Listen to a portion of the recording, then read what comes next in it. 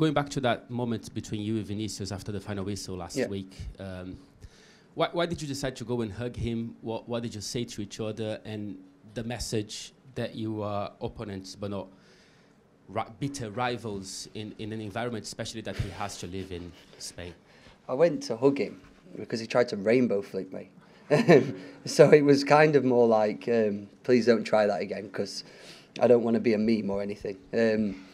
But I think, you know, boxers, they fight, they have a good battle, and then they shake hands after. And I think that's the level of respect that I do have for him. It was the same with any other player, that I feel when it's a good game, you know, you go and give them that level of respect because they deserve it. You know, they're carrying a lot of pressure on their shoulders as well to take, you know, a massive club like that, you know, over the line in the Champions League. They've not done well in their league, and, you know, this is their kind of the last prize that they need to go and win. So you show your respect to him, but as again, tomorrow night, if chosen, you know, there's no respect after the whistle. I'll give him the respect that he deserves, but before then, you know, it's kind of dog eat dog. Coming back to Vinicius again, can you just tell us what goes through your mind when he's got that ball in front of you and he's running at you? Because he's got the pace, hasn't he? He's got the skills, and like you say, he's in the form of his life at the moment.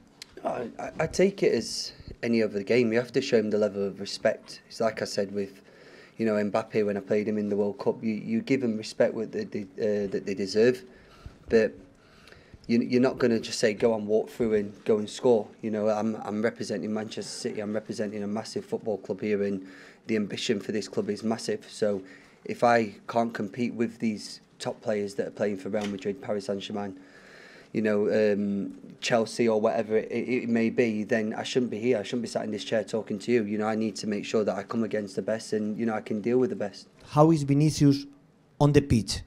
Do you think is him a provocative player? I wouldn't say a provocative player. I'd say he's a very good player. He does what he needs to do to get his team over the line.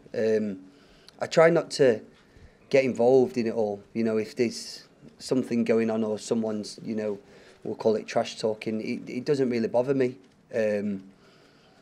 I've been through, you know, things in my life that are more difficult than people trying to wind me up and get a reaction out of me.